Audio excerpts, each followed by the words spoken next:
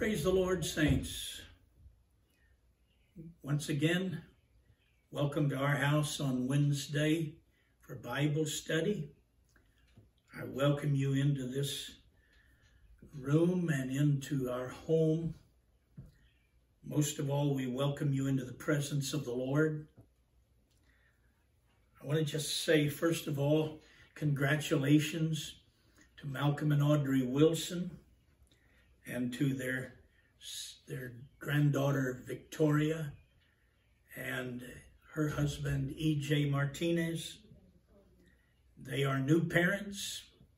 Brother and Sister Wilson, new grandparents as of about 4:30 this morning. Adeline Rose. Now let me give you several phrases about baby Addie, as she will be called. Of course, these were supplied by Grandma, you understand. She is beautiful, and she has lots of black hair, brown eyes, and she smiled at her mommy, and she is beautiful, and 20 inches long, and 6 pounds and 11 ounces, and she is beautiful. And so we congratulate Malcolm and Audrey upon the birth of their new grandchild. Also, I want to just inform you that there are going to be some changes about regulations for the COVID virus with regard to churches. Dr. Henry is going to be supplying those hopefully in the next very few days. I was in touch today talking with a lady from Public Health, Provincial Health Authority, and she assured me that they are working on new protocols.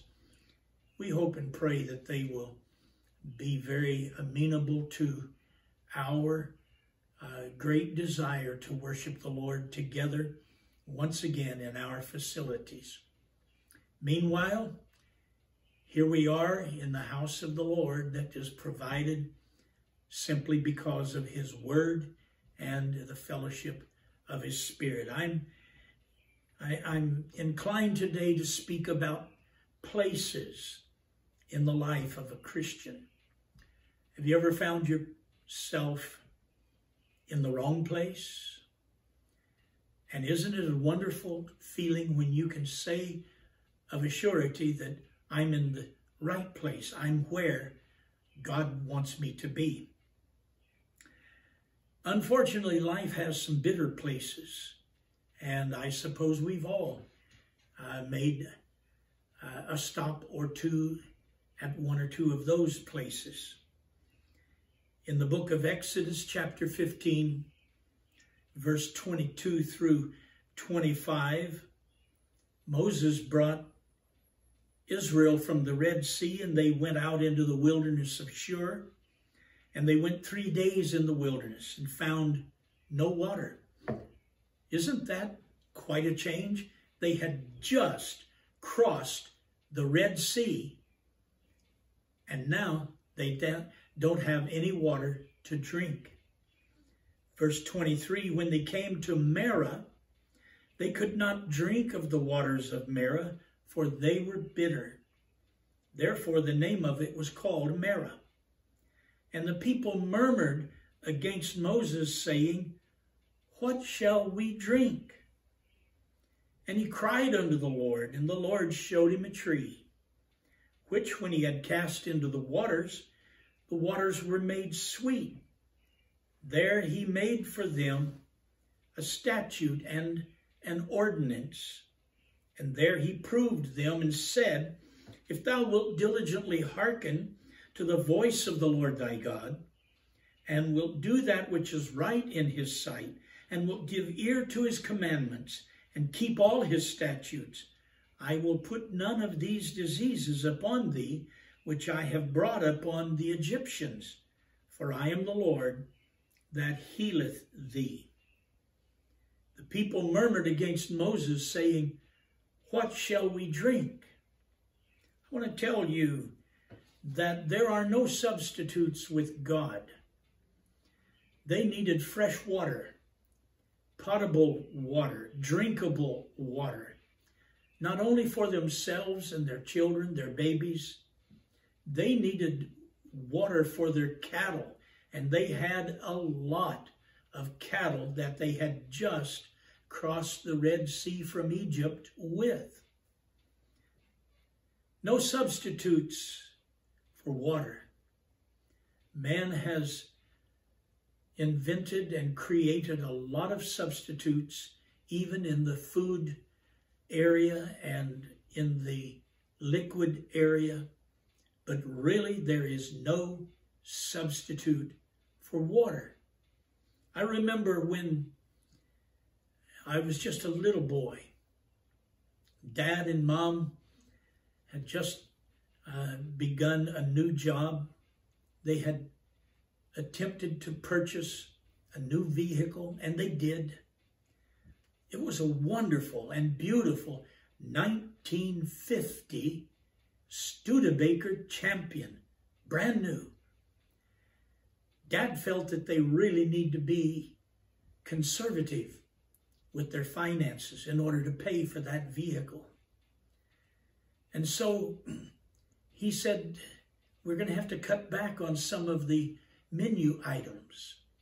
Well, we already were pretty much established as a potatoes and pasta, macaroni, lots of vegetables, very little meat, some chicken. And Dad made the decision that we couldn't afford to buy milk.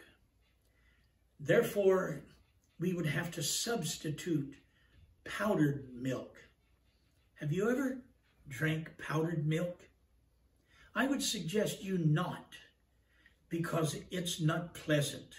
As a matter of fact, in my notes, just to describe powdered milk, I have written a 3-letter word spelled Y-U-K, yuck. But we drank powdered milk for quite some time. Was I ever so glad when the word was given, we can buy milk now because God has helped us to pay for the car. I was so happy. And Moses told God, they're about ready to stone me. And I need an answer for these people. And the Lord showed Moses a tree, which when he had cast into the waters. Now, you need to understand, there is something not spoken, but you have to understand. Moses plucked up the tree. He pulled up the tree or he cut it down. But the fact is, Moses procured the tree. You can talk about Christ. You can discuss Christ. You can enroll in Bible classes about Jesus. But my brother, until you take him into your life, bring him unto yourself and embrace him, you will not see any appreciable change in your life. Moses obtained that tree and he brought it unto himself. And the Bible says, when he had cast it into the waters, the bitter waters of Marah, that the waters were made sweet.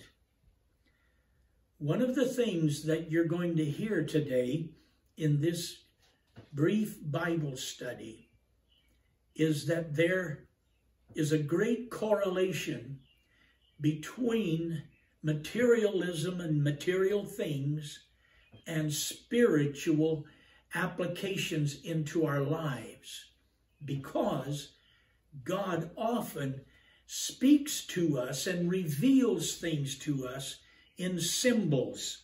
And this tree that Moses cast into the water was in fact a symbol of the cross. One other thing, you'll find this borne out clearly in the book of Revelation, that usually when you try to make an application from a symbol of water, you will find that it has many times an application to people. The Bible speaks in Revelation, John heard a sound as the voice of many waters, many people. And so the cross has to be cast into or placed into, preached, if you will, into the hearts of the people. That's why yours truly preaches often about the cross, because without the cross, there is nothing to sweeten the bitter places in our life. And there came a promise from God that he gave to Moses, and it was this, that if you will diligently hearken unto the voice of the Lord thy God, and will do that which is right in his sight, he said, I will give ear to your commandments, and if you will give ear to his commandments, I will put none of these diseases upon thee. So when that tree was cast into the waters, that's a time for us to listen and to learn. For God really had said, if you'll listen and do that which is right, then I will be Jehovah Rapha, which means the Lord that healeth thee. Take the cross. Believe in the crucifixion. Believe in the sacrificial offering of himself upon the cross. Hear the words of Jesus as he cried on the cross, it is finished. And when he cried those words, what he was also, among other things, speaking of was that the work of healing was bought and paid for by the wounding and the stripes upon his back. And we have evidence of that from Isaiah, who looked forward to Calvary and said, by whose stripes we are healed.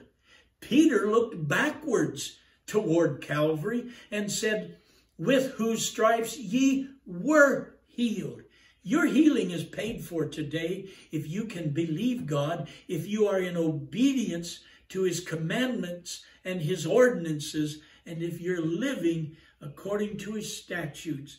My God has given you the promise that he will put none of these diseases upon you. He came to heal them that are sick. He came to open the blind eyes and the deaf ears. He came to loose the dumb tongue. He came to heal the crippled legs. Oh, we serve the healer of all diseases. The bitter waters of Jericho are another place that we stop by sometimes. This was just at the edge of the now destroyed and totally archaeological ruins of Jericho. It's mostly an agricultural site now, very rich and fertile land around about. Sister Mason and I were there several years ago. We saw a large tree with a pool of water that flowed around its roots in a controlled little dam and ditch system. And it goes all the way back to the book of 2 Kings chapter 2, when Elisha was invited by some of the men that were attending a Bible college, that he was prominent and present in teaching in that school. And they invited Elisha to help them to build a larger Bible school. First of all, the waters of that spring were bitter. And so the men of the city said unto Elisha, the situation of the city is pleasant. Even though Jericho is now in ruins, look at all the fertile land, agricultural land. But the water is naught, and the ground is barren. He said, bring me a new cruse. The word is vessel. Bring me a new vessel, and put salt in it. They brought it to him, and he went forth to the spring of the waters, and cast the salt in there. And he said, thus saith the Lord, I have healed these waters. There shall not be from thence any more death or barren land. So the waters were healed unto this day, according to the saying of Elisha, which he spake. And so, in symbolism, once again, the new cruse would just simply remind us that when we come under the subjection of our Lord, he makes us a new vessel. He sends us to the potter's house, and we are shaped and formed on the potter's wheel according to his pleasure. But even then, sometimes there are flaws that develop in us, and he must remove the flaws and make us all over again a vessel of his choice. Secondly, the content was to be salt. Salt is a type of something that is incorruptible. Salt is a purifier. And so once we have a new vessel, we fill it with something that cannot be corrupted. And so we have a new creature with the Spirit of God, which cannot be corrupted, the pure and wonderful Spirit of the Holy Ghost. If the salt that is in you, if it in fact has lost its savor, it's good for nothing but to be cast out. And so it reminds us, my dear friend, that we need to continually stay in touch with God for a fresh renewal of that incorruptible Spirit of the Holy Ghost. Now, we are the salt of the earth, and we need to be aware that so many people are depending upon contact with us for that incorruptible force of the Holy Ghost in us is able to influence the sinner, that they need to be changed, that they need to be made anew as a new creature, a new vessel, and they need to be filled with a new spirit, a new attitude, a new being. So consequently, we find that there is also frustrating places. It was Elisha with that group of men that wanted that water, that spring, which by the way has now his name. It's called Elisha's Spring. And Sister Mason and I saw a trailer load of cabbages being hauled out of that field. And the cabbages were as large as basketballs. They were the largest cabbages I have ever seen. What a fertile place. Because once that which was stale and stagnant has been totally changed, because that which is barren and that which is undesirable is now made sweet. I'll tell you what, there will be a difference in the fruit and in the produce that comes from it. Consider the fact that life's frustrating places often conceal the things that God would have revealed in your life. there were a group of young men that were attending that Bible college. They said, Elisha, won't you go with us and we will cut down some timber and we'll bring the timber back down the mountain and we will increase the size of our Bible school. We'll build a larger accommodation for this facility so that we can have more people studying about the things of God. And Elisha said, okay, I'll go with you. And so when they went up the mountain, and by the way, that's a comment that deserves some understanding. There's no gain with no pain. It's not always easy to walk with Christ or to walk with the ways of God, because often it will lead you up the mountain. Oh yes, there are many testimonies of I was on the mountain or I was on the mountain peak. But my friend, it takes a lot of work, a lot of effort, and you have to use strength to achieve the high places in God. And I would only encourage you to not forget that the purpose of your ascension on the mountain is to bring wood from the top of the mountain down for the purpose of increasing and enlarging your area of service in the kingdom of God. Christ is always close by. And we can prove that by what happened. While they were cutting down trees, one of the young men cried out to Elisha, and he said, "Alas, for it was borrowed." And Elisha said, "What are you talking about?" He said, "I borrowed somebody's axe, and while I was cutting down the tree, the axe head flew off and landed in the river, and I don't know where it is." Elisha said, "Where did it fall?" And the young man pointed to the area of the river. It fell somewhere in there. Now listen to me carefully. Friend, whatever you think would be choice for your life, you'll get nowhere if you avoid the cross.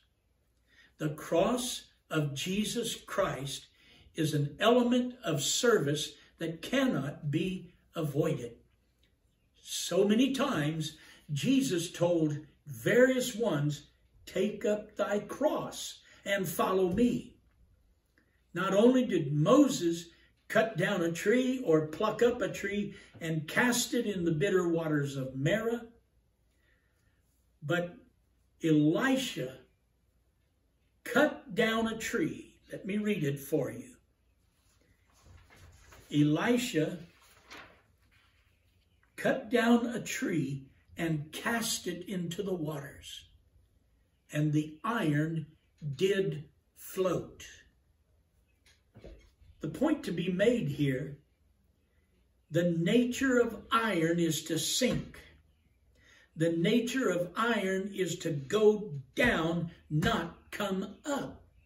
The nature of iron never accommodates flotation.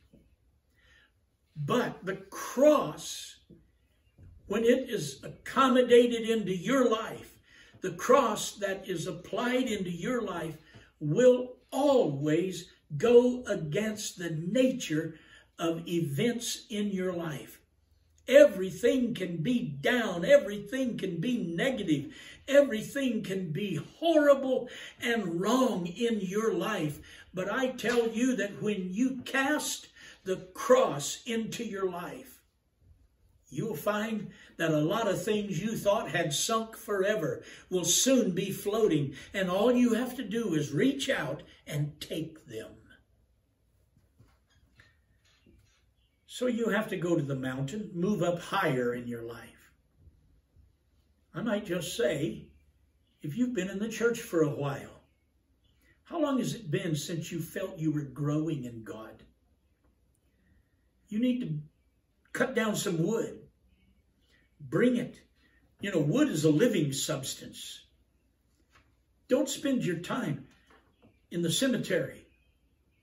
There's a scripture that says, why seek ye the dead? Why seek ye the living among the dead? The angel asked that of the disciples of Jesus.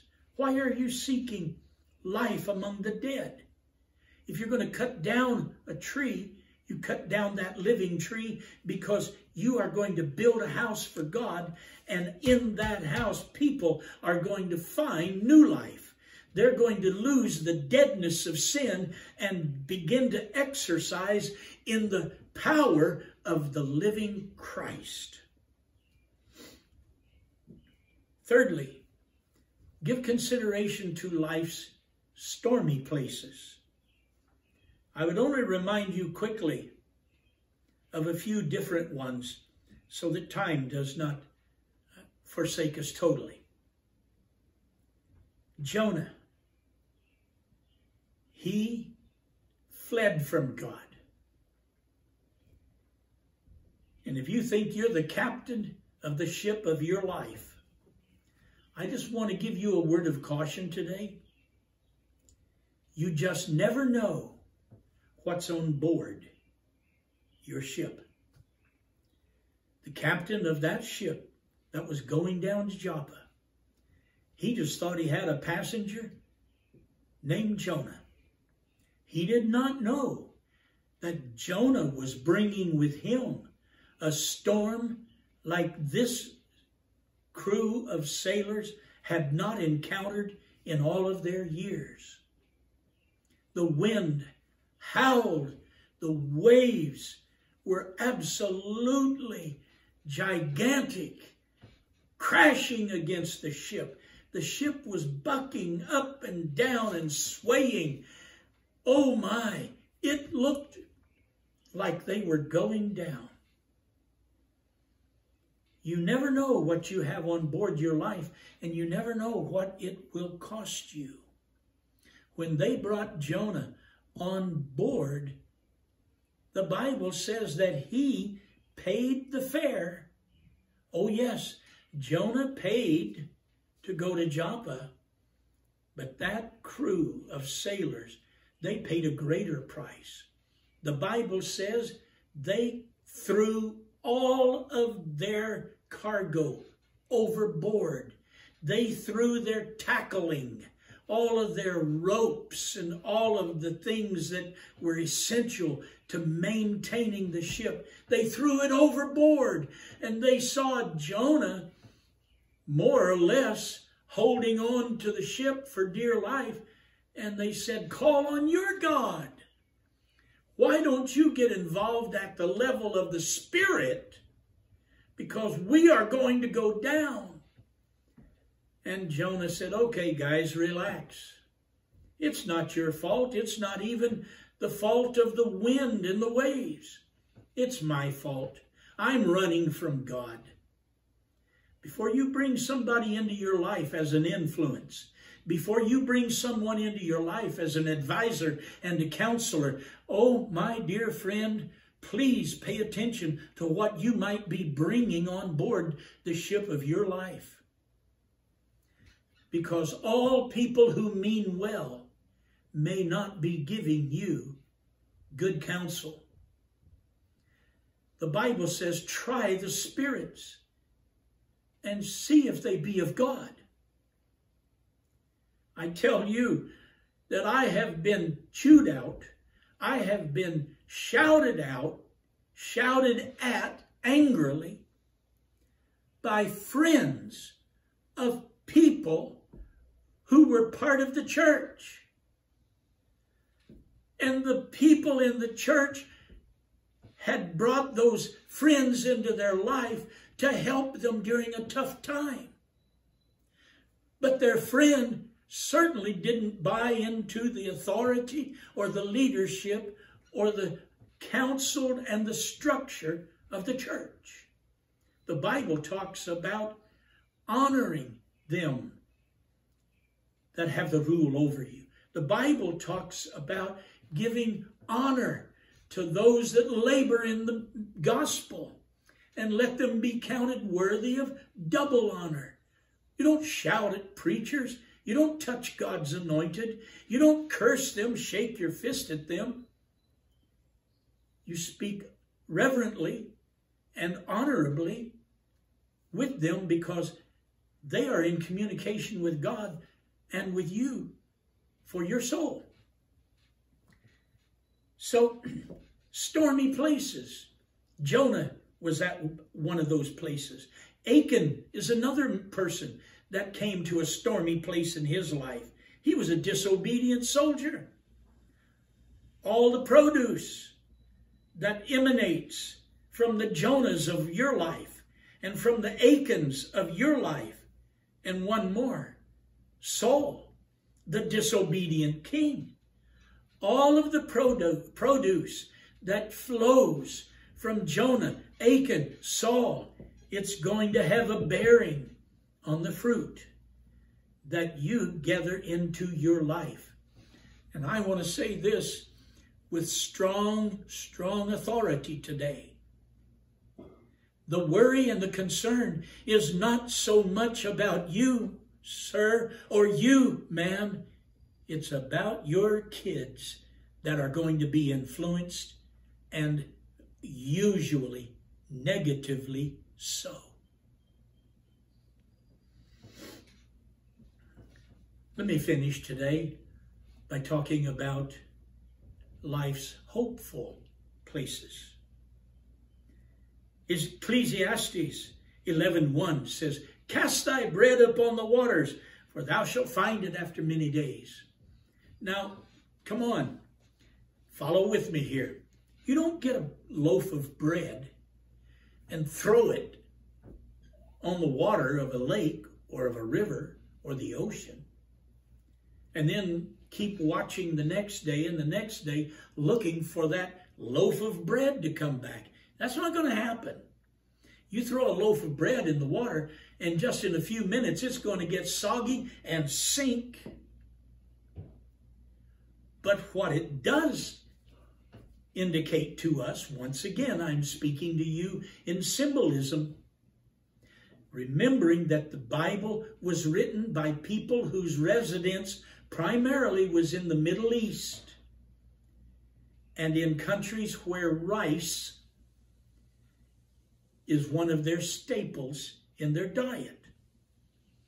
And so an ancient and even often practiced method of planting seed for harvest was to flood a field. Flood it with 3 or 4 inches of water, and then the sower would go forth walking in the water, the muddy field, casting the seed. Wheat seed is bread. Rice seed is bread. Are you with me? Cast the seed upon the water, and it would float for a while and then sink. And as it sank, it would go down into the mud. In a day or two, the water itself would sink into the mud. Then slowly the mud would begin to dry. And as it dried, the seed would begin to germinate. And before long, the sprouts of the grain that was sown in that flooded, muddy field would begin to grow and produce wheat or barley or rice, oats, whatever kind of grain that had been sown. That's why the writer of Ecclesiastes said, "Cast your bread, your seed, upon the waters, for thou shalt find it after many days." You walk out there one day, and the field is not wet, it's not muddy. Now it's standing with waving grain. And you take your knife, your sickle, and you harvest the grain you just found, the bread that you cast upon the waters. James said, "Be patient, therefore, brethren, unto the coming of the Lord. Behold the husbandman, the gardener." Our word would be farmer. Behold, the farmer waiteth for the precious fruit of the earth, and hath long patience for it, until he receive the early and the latter rain. A lot of patience required if a farmer is going to reap a harvest. The book of Romans chapter 5, verse 1 through 6. We are justified by faith, and we have peace with God through our Lord Jesus Christ, by whom also we have access by faith into his grace, wherein we stand, and rejoice in the hope of the glory of God. And not only so, but we glory in tribulations also, knowing that tribulation worketh patience. One fellow said, "Oh Lord, I need patience, and I need it right now." Well, patience is where our soul resides. For the Bible says, "In your patience possess ye your soul." Don't get impatient in doing the will of God. Don't get impatient, though you have tried and you have tried. Remain faithful. Be patient. One day you shall reap if you faint not. The Bible says that. You shall reap in due season if you faint not. And so, not only does tribulation work patience, but patience experience, and experience hope. And hope makes not ashamed, because the love of God is shed abroad in our hearts by the Holy Ghost, which is given unto us. For when we were yet without strength, in due time, Christ died for the ungodly. Let me read that again, please. For when I was yet without strength, in due time, Christ died for Francis Mason. Would you like to try it and insert your name? For when we were yet without strength, in due time, Christ died for you and me, even though we were ungodly. Finally, and I conclude, Paul wrote to the preacher Titus, and he said, "The grace of God that brings salvation has appeared unto all men, teaching us that denying ungodliness and worldly lusts, we should live soberly, righteously, and godly in this present world, looking for that blessed hope and the glorious appearing of the great God and our Savior, Jesus Christ." Life does have a seemingly litany or a continual pattern of bitter places, of frustrating places, of stormy places. But I want to tell you that life's got some hopeful places. I have great hope that one day I will hear a trumpet sound. And when I hear the trumpet sound, I will begin to rise to meet Christ in the air with all the saints of God, both of ages past and ages present. I shall rise to meet his church, his people in the air. I want you to be part of that number. I want you to rise to meet with us in the air. Let us pray together. Lord, you're so faithful and so full of grace and truth. Every aspect of your dealings with mankind is with the tinge and the evidence of mercy.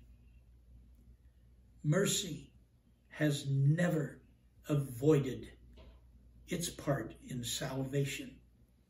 We didn't deserve it.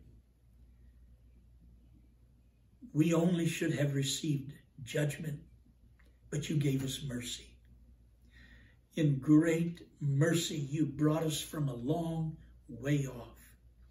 When we were drinking the bitter waters of life, you made them sweet when you went to Calvary's cross, and there you paid the price that we might have sweetness of life rather than the bitterness of this sinful world.